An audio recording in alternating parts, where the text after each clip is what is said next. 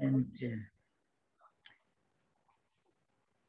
we pray that the Holy Spirit will help us to understand, and He gives us the heart to accept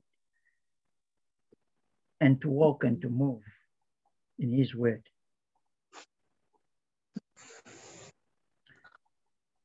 So the word of God we are going to share today, we can say the topic is, we can say is becoming a living godliness. Becoming a living godliness. The last phrase could be that phrase with different meanings. Living godliness. Either it is the godliness that is living or lively, or it's me who is living the godliness. But the meaning I want us to have there is me living godliness, or having a living godliness in me. As you know, this year we have been talking much about pursuing godliness. And we have talked much about it. Pursuing godliness. Having the knowledge of godliness. Having the desire, sharing about godliness. Purity, holiness. But this coming year, let us move from one glory to another glory. The other level of glory we want to encourage each other to move into, it is the glory of becoming godliness. Godliness to be an integral part of me and of you. Let godliness, which is godlikeness, be an integral part of you. That is the very you. If we are falling short of godlikeness, it means we are falling short of the intentions of God. Because in the beginning, in the book of Genesis, we read that God said in His counsel, let us make man in our image and after our likeness. That likeness is God likeness. It is the likeness of God. That is a human being in the mind of God, which is you and I, having this image. When God speaks of a human being, He is speaking of a human being with His image and His likeness. And today, this is the point we are going to share, becoming the likeness of God,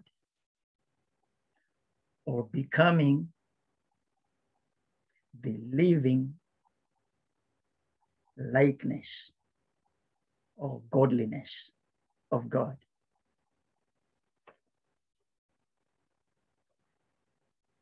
We shall be referring to some other portions of scripture.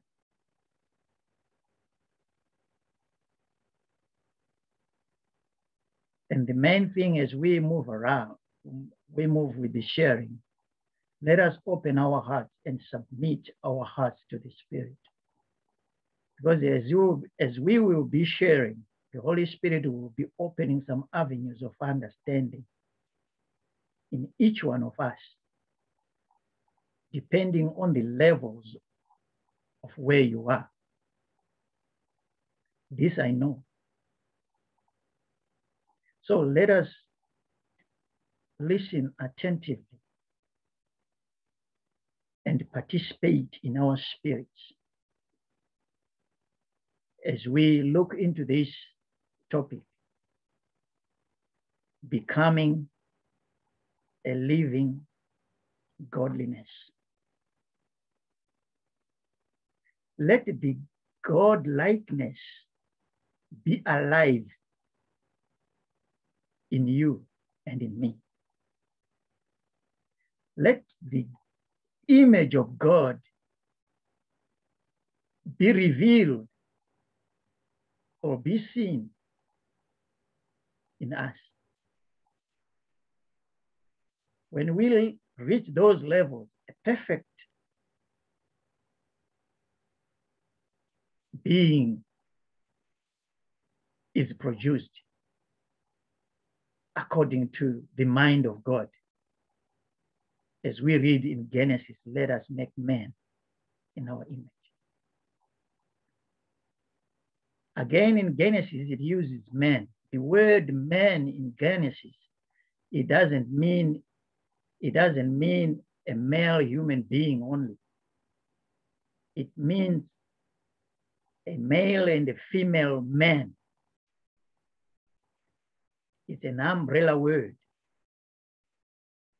So God says, let us make man after our image. The reason why we are sharing this word today, it needs our practice or our involvement in becoming the godliness of God. It is not going to be an easy way or a cheap way of becoming, because it is not easy to become, because the devil does not want us to become that living godliness of God in us, the godlikeness. He fights it very well, and he is determined even to destroy it. That's why in the whole world, sometimes you see people, they don't want to read the Bible. Because the moment you start to read the Bible, the light, the picture of who you are starts to jump from the Bible into you. So this is an important exercise. Let us start by opening the Word of God from the book of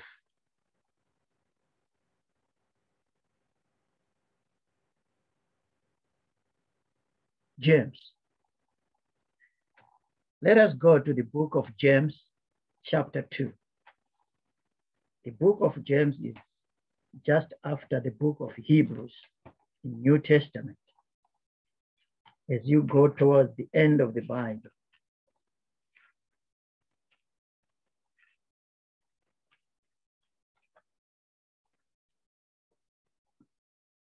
The book of James, we are going to read from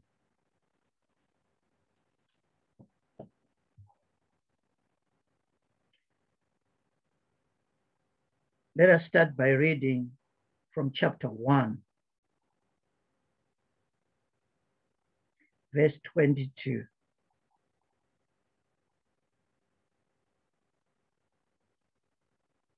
To the end. Then we go to chapter 2, we read from verse 14 to the end. Let us read. Is there anyone who is prepared to read for us? James chapter 1, verse 22. Yes. Reading New Living Translation. But don't just listen to God's word. You must do what it says, otherwise you're only fooling yourselves. For if you listen to the word and don't obey it, it is like glancing at your face in a mirror. You see yourselves walk away and forget what you look like. But if you look carefully into the perfect law that sets you free, and if you do what it says and don't forget what you have heard, then God will bless you for doing it. If you claim to be religious but don't control your tongue, you are fooling yourself and your religion is worthless. Pure and genuine religion in the sight of God the Father means caring for the orphans and widows in their distress and refusing to let the world corrupt you. Amen. Chapter 2. We'll continue just wait a bit. So from that portion of scripture, we are being encouraged not only to be listeners of God's word, but Amen. doers of God's word. Now, this sharing of becoming godlikeness, we cannot talk about it without talking about faith. We will see how faith is the essence of becoming the godlikeness. Because in various portions of scripture, we see and hear God encouraging us or commanding us to be like him. And we are being encouraged to imitate him. He says, I am holy, therefore be holy. I am a righteous God, therefore be righteous. I have loved you, therefore go and love one another with the love I have loved you with. Which means this word of God is the word that is demanding the doing from us. If we are to take an account, how many gospels do we just listen to after preaching? Then we say, oh, it was nice, it was nice. Minutes go by, hours go by, day go by, you forget. Don't be listeners only, but be doers of the word. In each preaching we hear from anyone else, we might not remember the whole sermon or the whole preaching, but we must have one word, which is a verb from all the preaching, which we must exercise on. Because the word of God is the doing word. Amen. Amen. Right. Let us continue. Chapter 2, verse 14.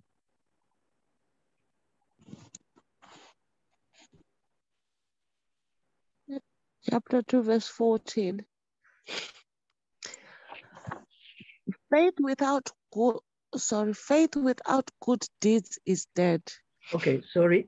We will continue. Before we read that one, can we read a portion of scripture from the book of Hebrews, chapter 4, verse 2? Then we come back. Let us go back to Hebrews, chapter 4.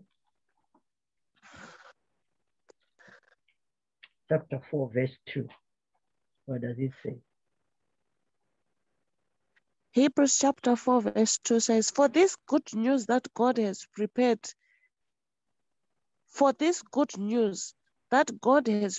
this rest has been announced to us just as it was to them.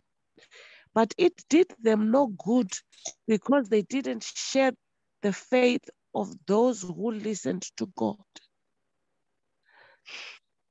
Amen. Amen.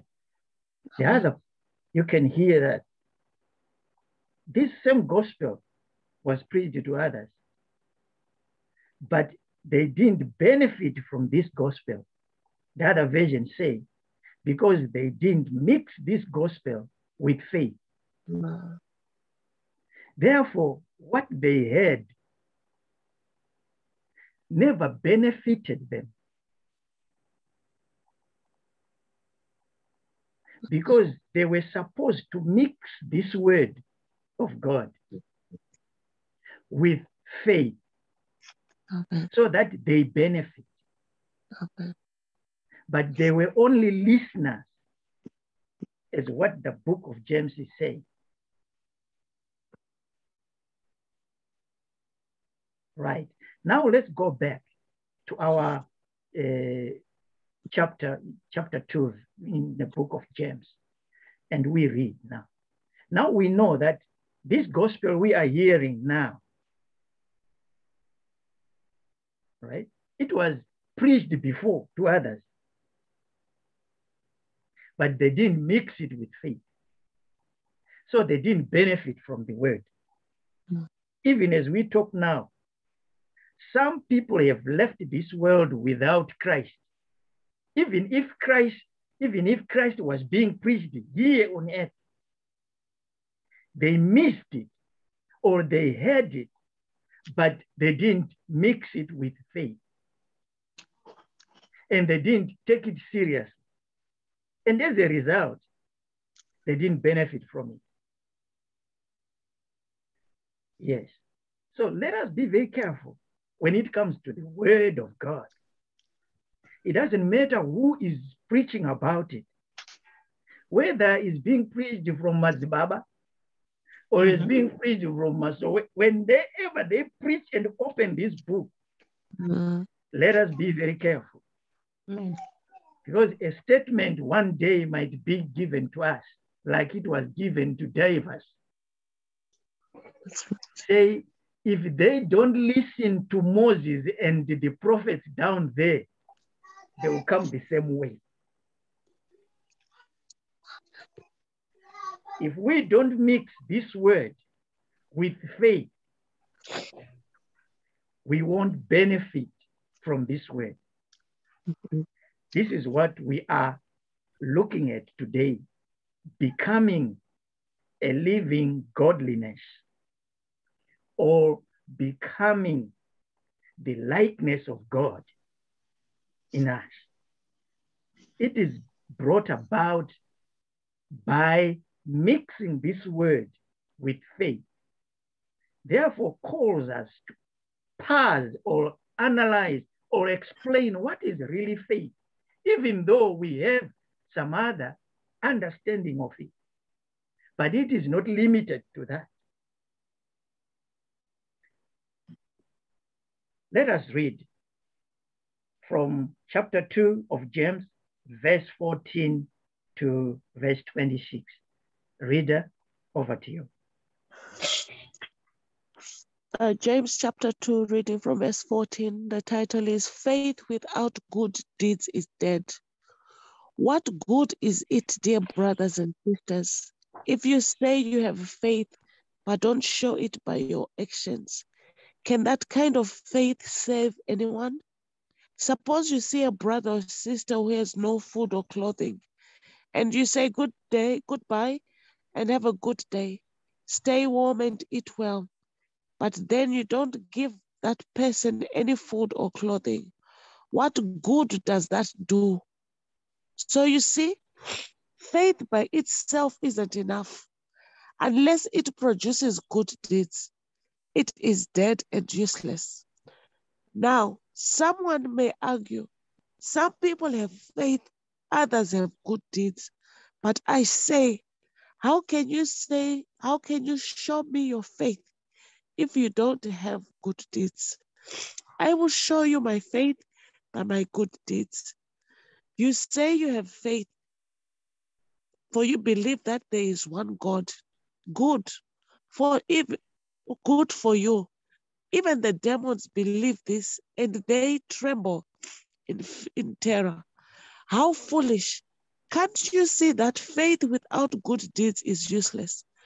Don't you remember that our ancestor Abraham was shown to be right with God by his actions when he offered his son Isaac on the altar? You see, his faith and his actions worked together. His actions made his faith complete. And so it happened, just as the scriptures say, Abraham believed God and God counted him as righteous because of his faith. He was even called the friend of God. So you see, we are shown to be right with God by what we do, not by faith alone. Amen. Amen. Proceed and finish. Those last Oh, two sorry. verses. Okay. 25. Rahab the prostitute is another example. She was shown to be right with God by her actions when she hid those messengers and sent them safely away by a different road. Just as the body is dead without breath, so also faith is dead without good works. Amen. Amen. Amen. Wow. Amen. That portion of scripture is powerful because it shows us the importance of mixing the word with faith. Because the Bible teaches us that this faith comes by hearing this word. But when it comes by hearing this word, you need to mix it again with this word for it to work. If we read from Ephesians chapter 2, verse 10, it is clear that we are new creatures in Christ, as is told in 2 Corinthians 5:17. But in Ephesians, it says, God created us anew in Christ Jesus for good works. If we are to claim that we are new creatures, a new creation in Christ Jesus, I have to support that by the good works I have to do.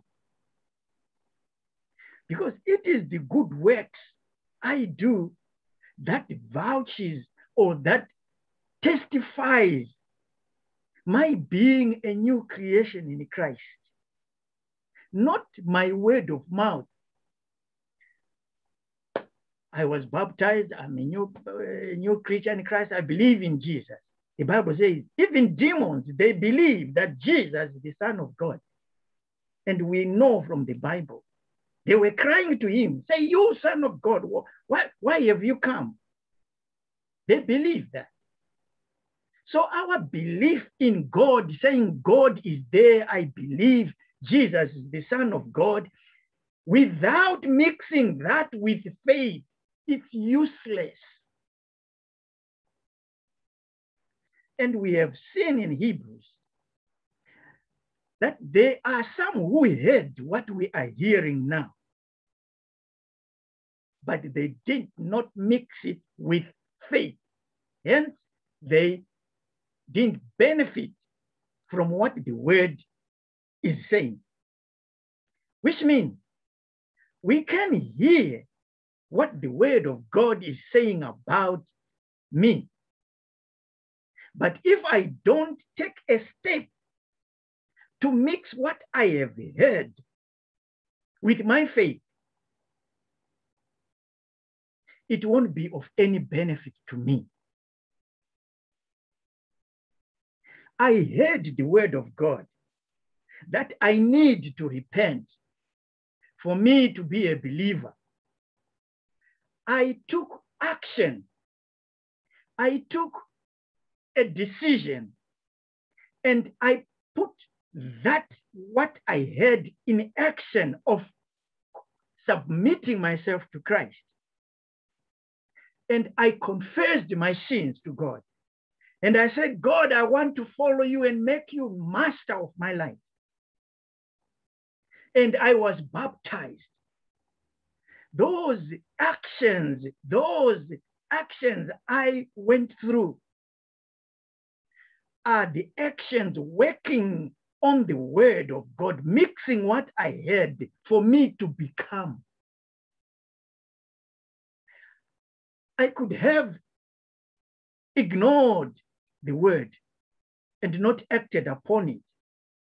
That was not going to make me a believer, a follower of Jesus, because of the words I heard. I heard it, but I acted upon the word I heard. My acting upon the word of God I had made me to be. We can hear the promises of God. If these promises of God, we don't act upon them, they will remain promises and you will never become. So my encouragement today is, let us act on the word of God we read and we hear, for us to become what that word is saying it is. For James is showing us clearly that if we are hearers only, we are really fooling ourselves. We need to be hearers and doers of this word.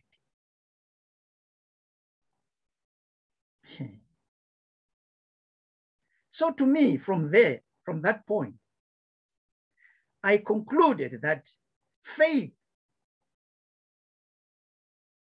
is not only belief.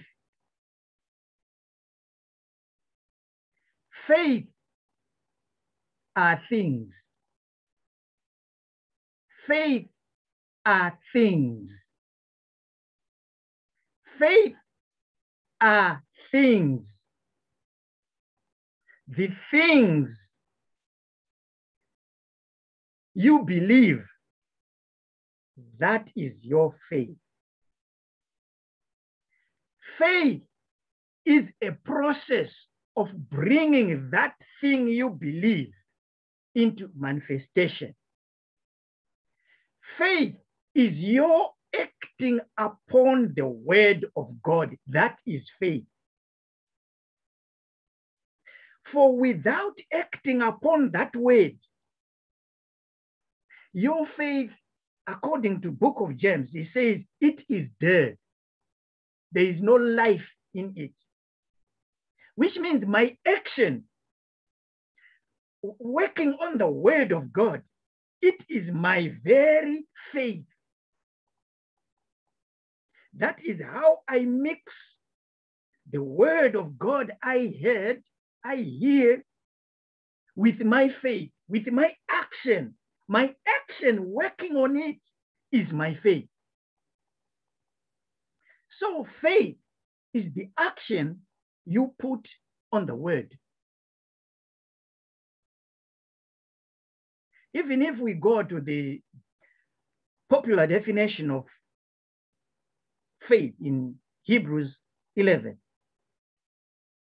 quoting King James Version, it says, faith is the substance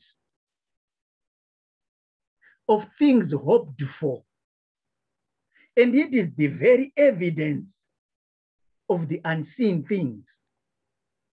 It is the substance of things hoped for, the evidence of unseen things.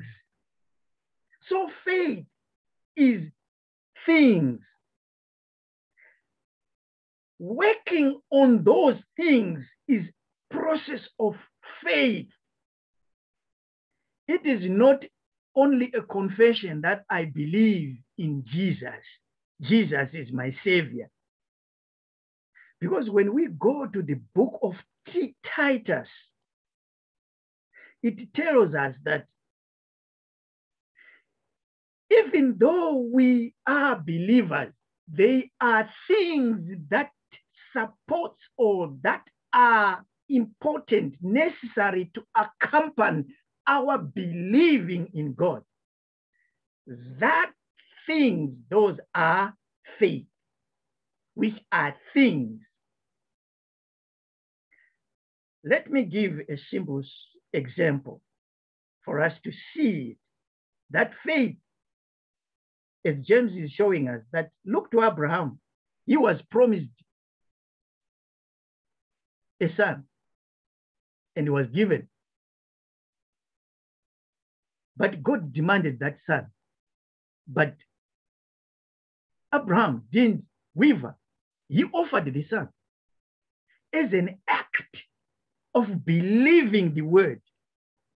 And that act of working on the word of God is what is called the faith that will justify us, according to the book of James we have read. Abraham was justified because of the action he took when he heard the word of God, give me your son.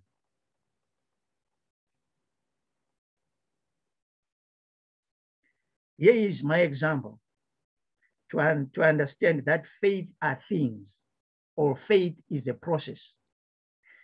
And also faith is the connection between the unseen world and the visible world. That is our connection. Because what God has promised is in the spiritual world. But we are connected to that by faith. And the faith is God's formula to bring the unseen into the seen world. We can do that by acting upon the word of God. We are drawing from the spirit into the physical when we act upon it. Here is an example. If we think that, okay, let me go to the university. I register for a degree in civil engineering. I have decided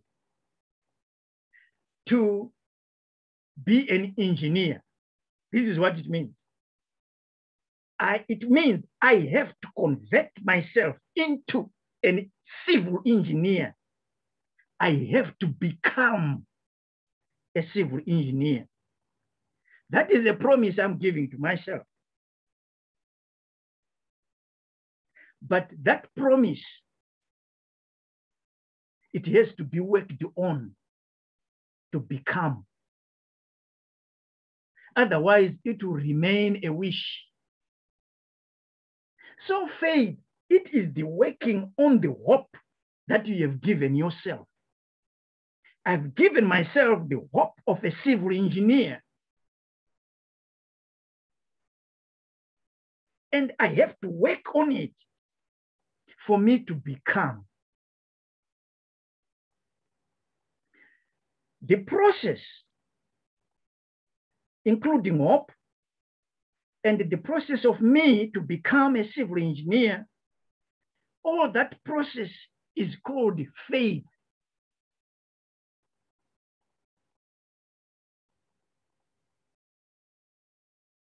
Unless I work on the requirements of a civil engineer, I will never become. Even though in me, I've promised myself that I am a civil engineer. You know, some of the people, most of the people, all of us, in fact, we come here on earth. We don't just come. Some come as teachers. Some come as pilots. Some come as presidents. Some come as engineers. But they don't become an engineer the moment they are given birth. Even though from God they are said, these are pastors. You don't become a pastor because you were born. The Holy Spirit says, this one is a pastor. You have to become. And that process of becoming what you are already in the spirit is what is called faith. Without that process, that word upon you will never materialize. So working on the word of God makes me to become what that word of God says. So we are working on the godliness of God. Unless I work on that, acting on it, I will never become the godliness, the godlikeness of God. If I don't do assignments for civil engineering, I don't attend lectures at the university or at the college, I will never become. Even though I have got a word of prophecy all over me saying I am an engineer, if I don't go through the process, I will never become. Because it is the process that converts the invisible into visible. Faith is our connection of what God has provided in the Spirit. Unless we act on that, it will remain a promise in the Spirit. But let us act on this word and convert whatever God has promised us in the Spirit so that it will become, so that I become. And at the end, when I finish my course of engineering, at the end, I call myself an engineer. The world call myself, here is an engineer because I have finished the course. It means I have done what is required to be done.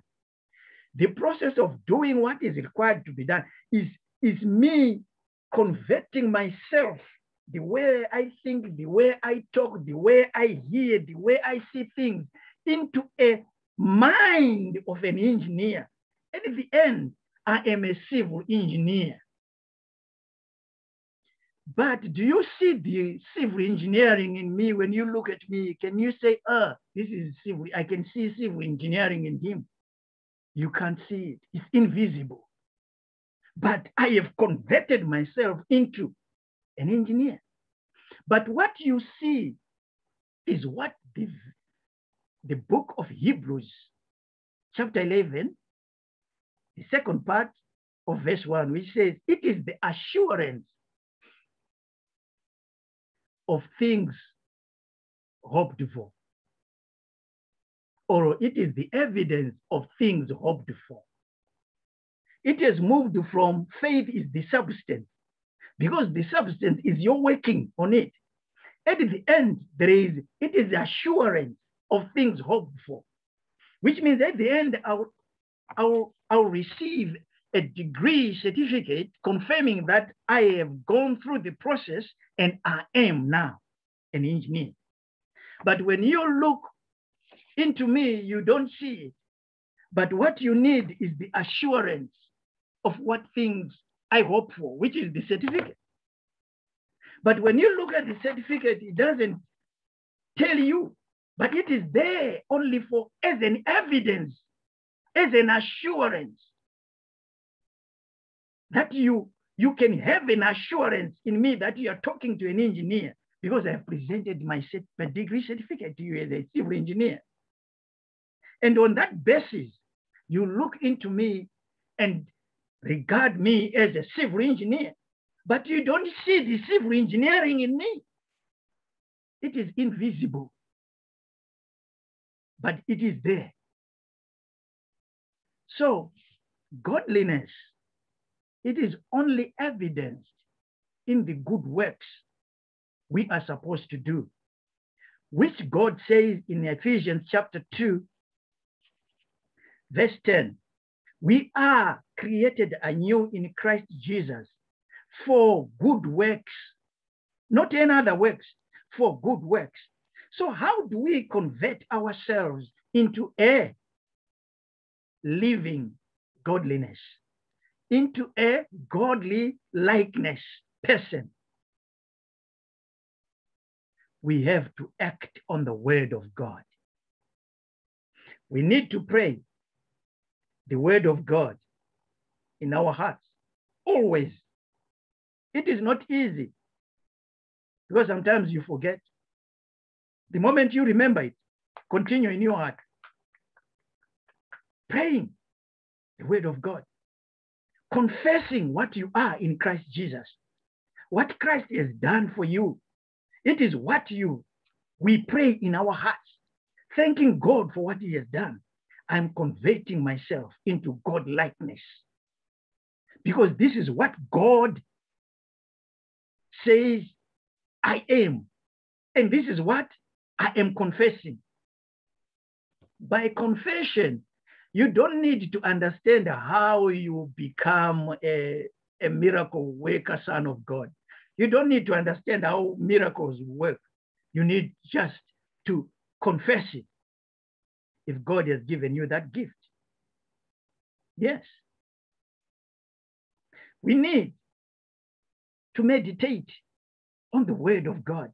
What the word says, we are, you are. Think about it. Meditate about, think over and over about it. By so doing, you are putting what you are meditating in you. You can agree with me. You can pass through, or you can hear somebody playing his own music, which you don't know. But the moment you leave the place, you find yourself that music playing in you. How come? Where is it playing in you? It is in your heart. It is in your blood. When we say, let us meditate on the word of God, we are taking the word of God into our spirit, into the system, into the systems which we cannot control with our conscious mind. That is what meditation of the word of God does in us. Even if, why it is like that? You know, in the world, somebody can cast a bad spell on you. You are not there, but they are casting a bad spell on you. But you find yourself experiencing what they've said on you, on your life, and you are not there. What actually means is there is another system behind our consciousness that we are not in control with, and that controls our lives, and that is connected to us through our hearts. Yes. So when we meditate, we are putting that word of God into our blood. Sometimes our mouth can lie to doctors. How are you feeling? My headache is here. And the doctor said, I know headache. There's no headache unless the stomach, there's problem in the stomach. How is it? I'm feeling, I think I've got that. But you are the owner of the body. You can't tell. You want somebody to tell you. It's amazing. What the doctor does is, he doesn't rely on your word of mouth, even though you are the owner of the body. What the doctor relies mostly is what your blood is saying. The blood speaks. That's why they take blood samples and test them, because the blood hears, the blood speaks. That's why a child in the mother's womb, when you play music, when that child comes out, you find music in that child. He was absorbing the music in his blood, even though he was not conscious of absorbing it. This is what happens when we meditate on the word of God. So it is praying the word of God, meditating on the word of God, practicing the word of God in our conversations. When we speak, let us speak the word. Even if we don't quote that, it's from Hebrews chapter 1, verse 2, it says this, God says, just take the words there, which are of the Bible, and mix them in your conversation as you speak. Your heart will tell you that this is the word of God. I've come across it. And it will tell you, by so doing, we are working on our becoming godlikeness. Praying the word of God, meditating the word of God, talking the word of God. What we converse, we mustn't just converse people to backbiting. Why can't we backbiting them with blessings? Let us bless them. Backbite people with blessings, not curses. Our mouths are not blessed to curse, but they are blessed to bless. Yes. So in our conversation, let us involve the word of God in our conversation, and working willingly to do what God says we must do. That is the process. We can become the human being God made in Christ Jesus, whom he promised in his counsel from time back.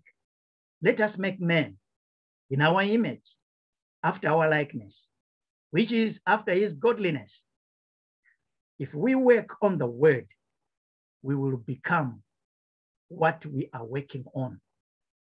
I will never become an engineer if I don't work on it, if I don't submit assignments, if I don't attend lectures. I will never become.